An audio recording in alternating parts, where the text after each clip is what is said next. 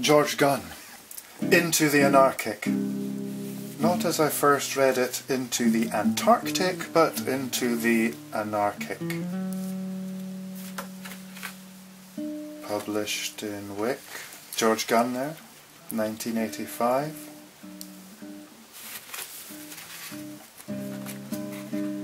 I really enjoy this one. The Queen Mother drives through Dunnett, 1968. The gouchy bitch, now striven small, turns the corner from one decade to the next. The haunting voices she leaves behind form and duplicate. Early morning howling wind, through window ghostly shredded wheat of pain, small and getting smaller, I, cropped-headed, young and daft, bleary-eyed, red-lipped and ruddy, stared crudely. Still and bronze, her hat, oh, like a cake universe, so ridiculous. I loved its fabulous presence, and her coat, so dead and strung, the unlovely metal swish of car, of power, her Land Rover cavalcade, because up here we are slightly rough.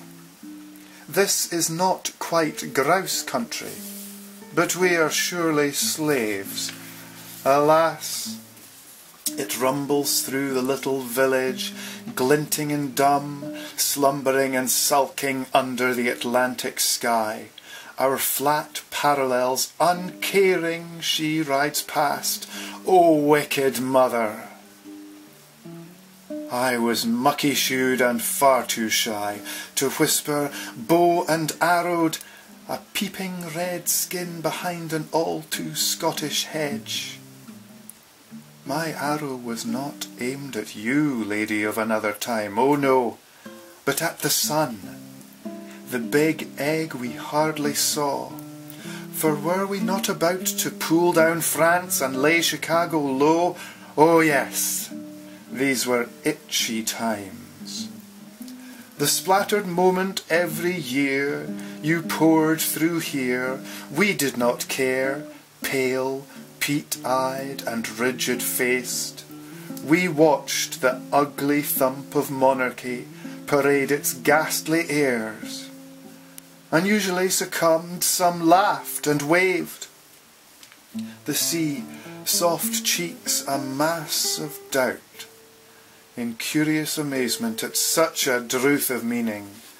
A congregation of point and gape, with faces broad and elemental, eyes blurred and unknowing, on something strange and mistaken, a visitor from another time, of when she cleared Kildonan, Hallidale and Strathnavar, for it was she as sure as the Duchess of Sutherland or the Duke.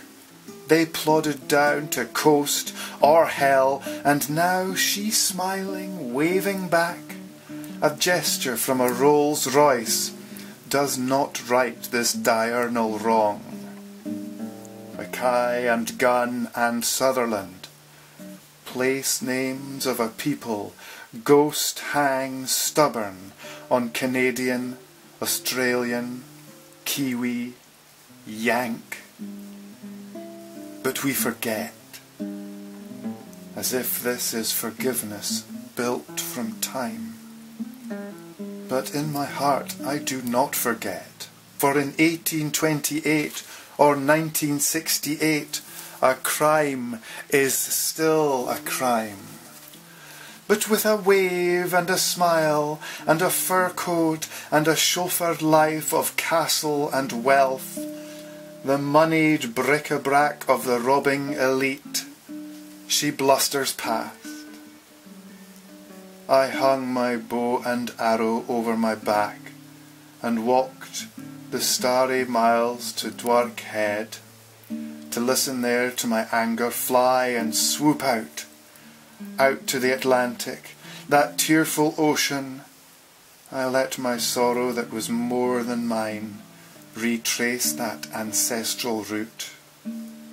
But she, unknowing, motored on to me, And there in the bay beneath me, fat and ridiculous, anchored by Scrabster's smiling side, grinned the Britannia.